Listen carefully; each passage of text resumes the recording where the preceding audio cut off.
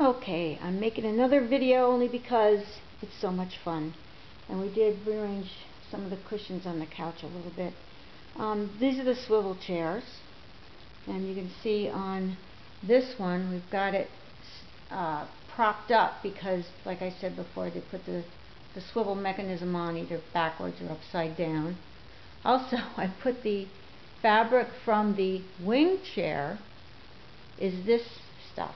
It's a tiny little animal print, and I grabbed the two arm covers, arm protectors, because I like the fabric so much. And here is the couch. We leaned the cushions a little bit to make it look a little less upright.